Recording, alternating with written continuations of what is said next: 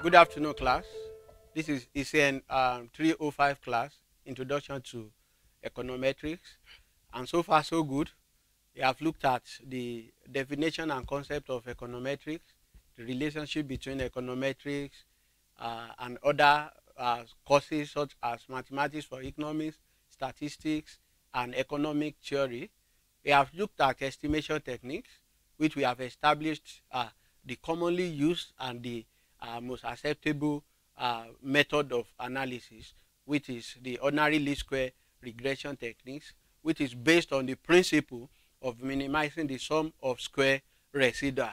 And through that, we have been able to derive normal equation in the immediate past class, and using the normal equation, the derivation of the normal equation, applying the matrix method to it, we came up with the formula to estimate our parameters in the formulated model.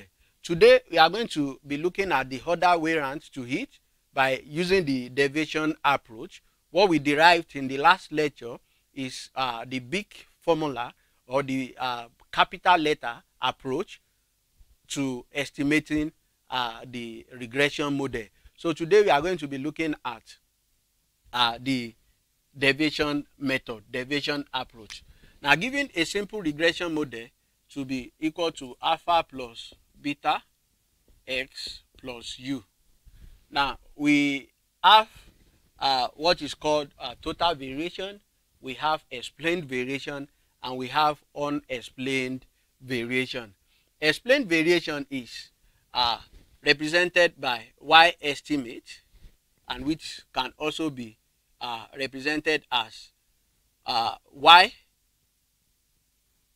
estimate minus y bar. So now the normal approach to deriving this equation is we use y. We assume that our estimated y is equal to alpha estimate plus beta estimate. So in that case, we no longer have u. So then we say that y equals to y estimate plus u. Then u equals to y minus y estimate. But in this case, we are no longer dealing with the big capital. We are dealing with the small capital. So we can say that y estimate now is equal to beta estimate multiplied by x. And this can be proven as thus. Now, y estimate equals y estimate minus y bar. Our y estimate has been established to be this. Then y bar equals to y a alpha estimate, then plus beta estimate and x bar. So if we have small y cap to be equal to this, so it means small y cap equals, now the value of y estimate, which is alpha estimate plus beta estimate times x minus, open the bracket, y cap, and the y cap is alpha cap plus beta cap x bar.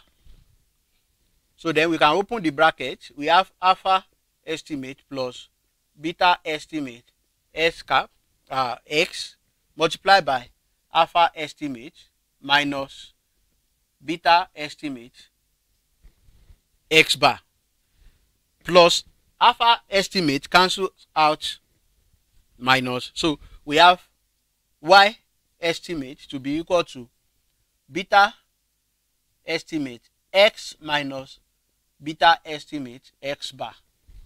Now beta estimate is common to both sides, so we have y equals beta estimate into bracket x minus x bar. So also let's remember that but small x equals to y x minus x bar. So it means that we can replace small x with the value of this. So therefore, y estimate equals to beta estimate x. So that is what led us to this. So instead of using normal y estimate that we used, normal this, in the big formula approach, we can use this. So therefore, let's call this equation 1. Then we call this equation 2. Then we have this to be equation 3. Then we have our equation 4 to be error term equals y minus beta estimate x, equation 4. So then we can now apply the principle of OLS, which is for us to minimize the sum of square residua. This is our residua. So the first thing that is required is to sum. Number 2 is to square and to minimize. So let's take the sum of equation 4 and square it. We have summation u squared equals summation y minus beta estimate squared. So now the next thing is we minimize equation. Let's start this equation 5. Minimize equation 5. Minimizing equation 5 by taking the first derivative with respect to beta cap and equate the answers to 0. So we have w summation u squared over beta cap equals, now as we have been doing, you differentiate the whole of this first, then you differentiate with respect to what is inside with respect to the beta cap and multiply the two together, then you equate your answers to 0. So we have 2 summation y minus beta cap x 2 minus 1, then derivative of this with respect to beta cap is beta estimate is beta, is x, and we equate it to 0.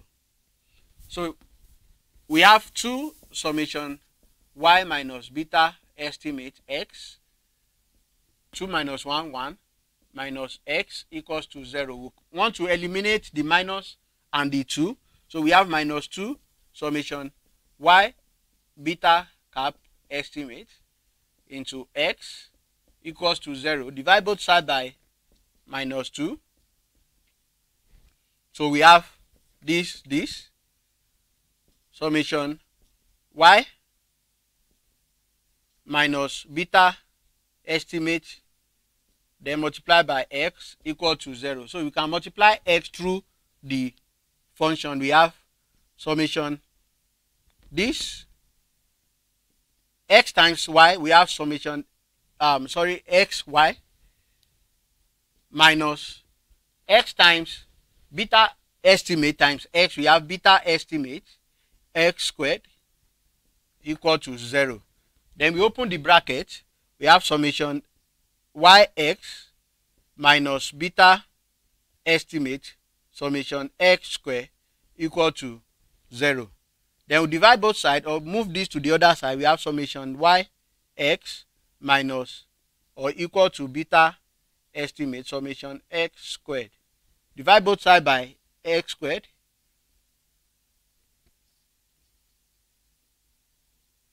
So we have, therefore, beta estimate is equal to summation yx divided by summation x squared.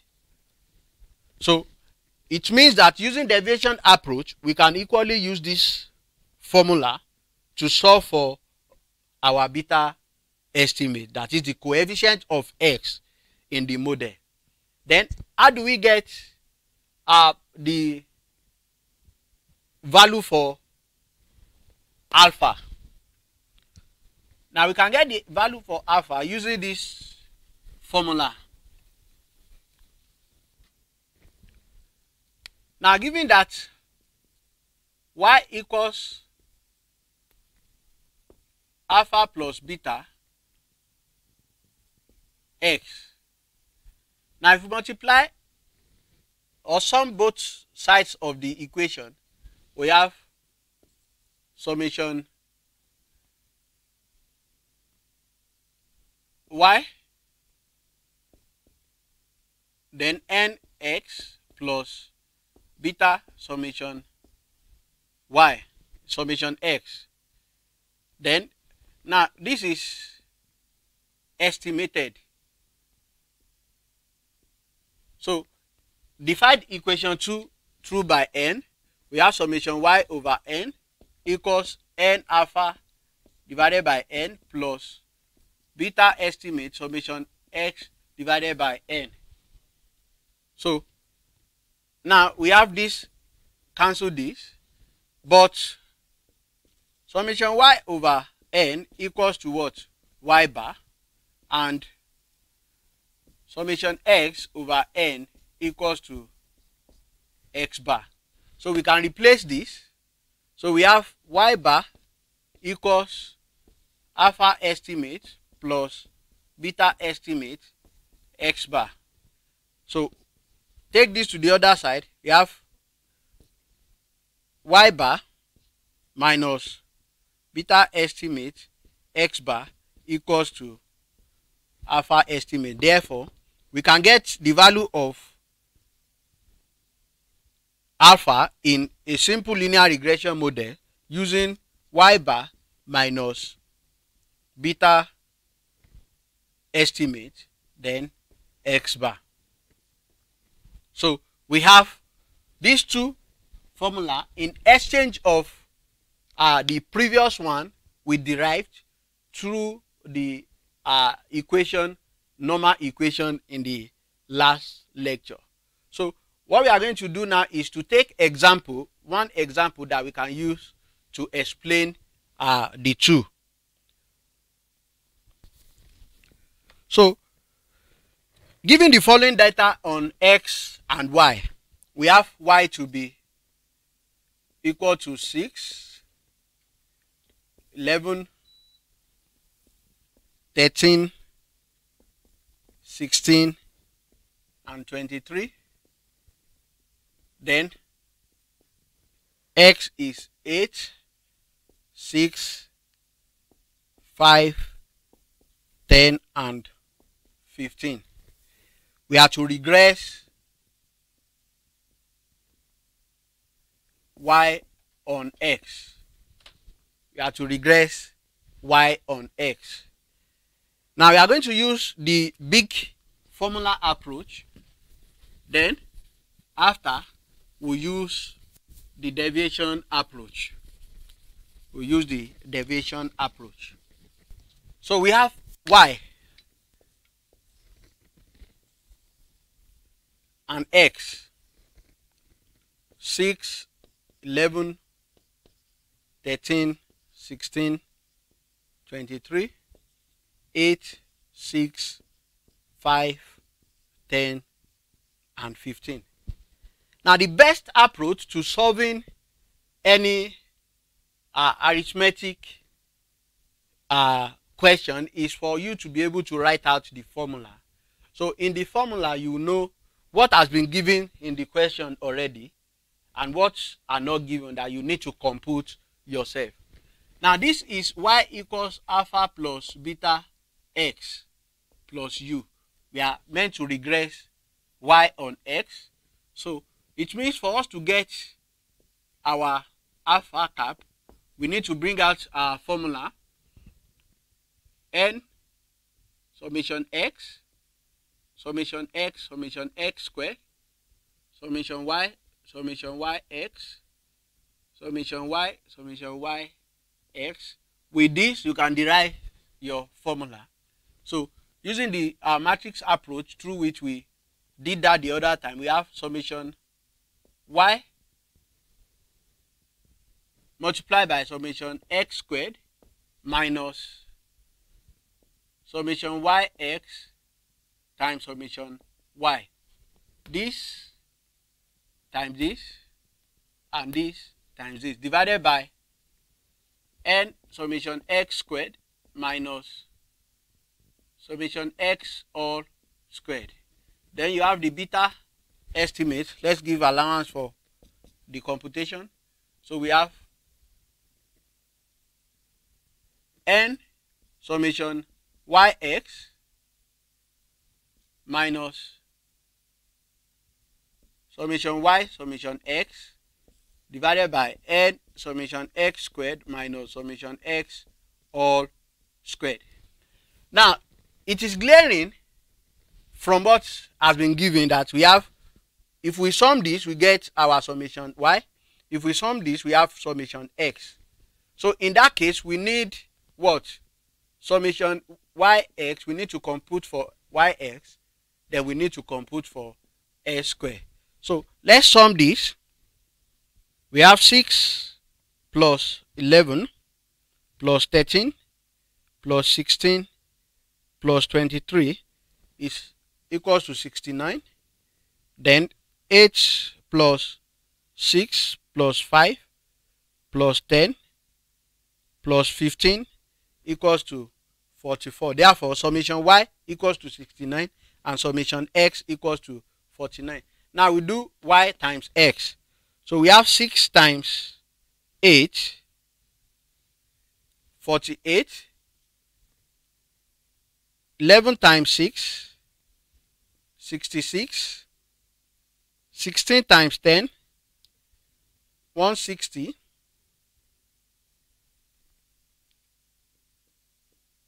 Then 13 times 5, 65. 23 times 15. So then we sum this also. 345 plus 160 plus 65 plus 66 plus 48 gives us 684. Then we take the square of this. We have 64, 36, we have 25, then we have 100, then 225. We can sum this also. 225 plus 100 plus 25 plus 36 plus 64, 450. So with that, we have everything that is needed to compute our alpha estimate as well as the beta estimate, except n. N is the total number of observations. So we have 1, 2, 3, 4, 5, or sample size. So it means the value of x are given in for 5 years, for example, and value of y are given for 5 years. So we have this. Therefore, we can input those things, those figures, to get the value of. So here, summation y is 69 into bracket summation x squared 450, then minus summation xy 684 into bracket summation y, which is okay, n summation x squared, then summation y x squared. Yeah. So there's something wrong with our formula, which we have corrected. Summation y times summation x, then summation yx times x. So now this is summation x, which is 44, divided by 5. Our n is equal to, so summation x squared is 450 minus summation x all squared. This is summation x 44 squared.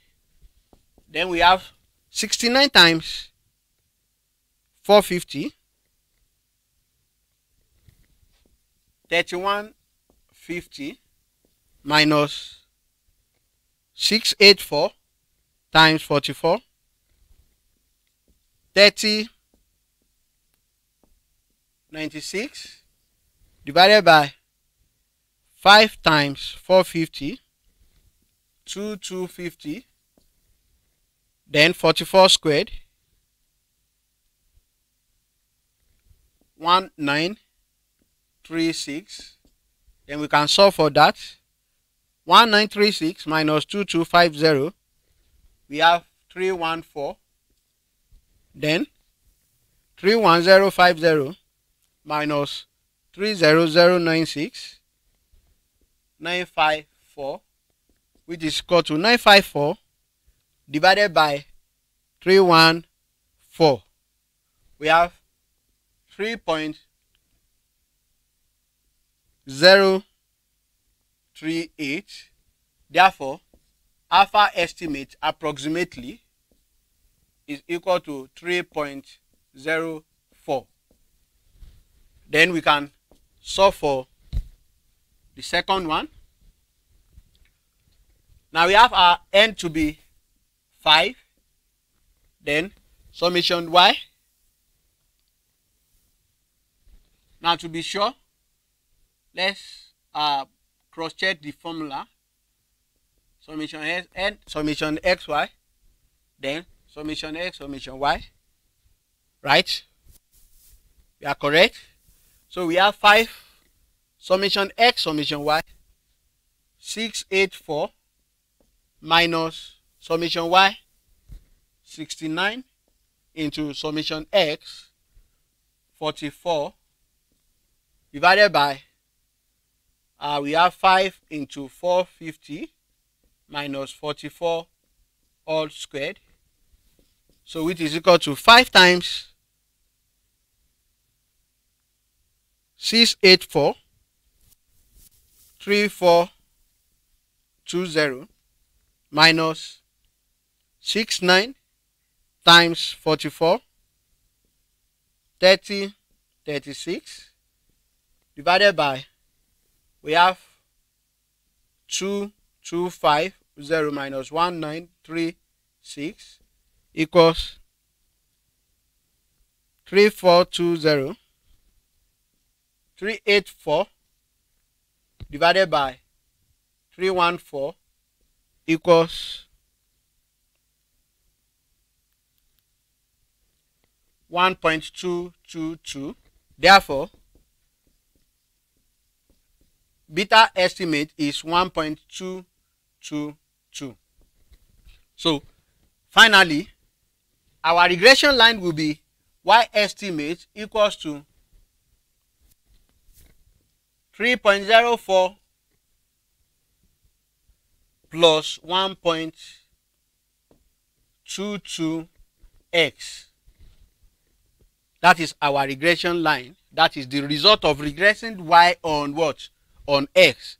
In that case, we can interpret the results to be that a unit increase in x will lead to 1.22 increase in what? In the value of y. Let's take, for example, our y is equal to quantity supply and our x is equal to price. So it means if price is increased by 1 naira, it will lead to what? 1.22 quantity